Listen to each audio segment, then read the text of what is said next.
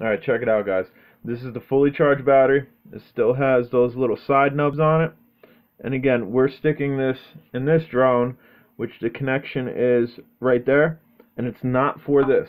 But you can mod this battery very simply without damaging it.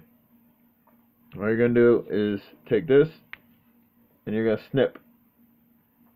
Get it on there real good. Bam. We're going to do it to the other side. Get on there real good. Bam. And that should be good. I'm going to come up a little bit higher on here just to make sure that I don't got to do this again. You can use a Dremel to do this. It kind of melts the plastic and makes a little bit of a mess. This is the easiest way that I've found to do this. And this will also work for any drone that you have the tube connection, red tube connection. This will go into here. Let me show you. See? Red tube. This will go right in there.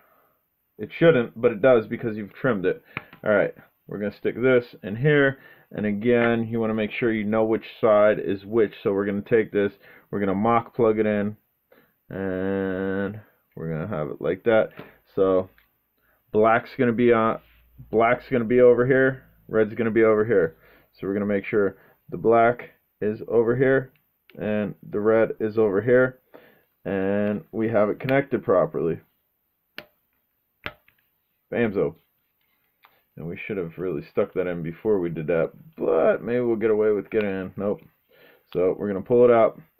You're going to put that in first, and we are going to black on left and red on white. And again, you want to make sure you have negative to negative, positive to positive. If you hook it up incorrectly, you're going to get a negative polarity, and these are just going to spin really fast, and you could probably burn something out.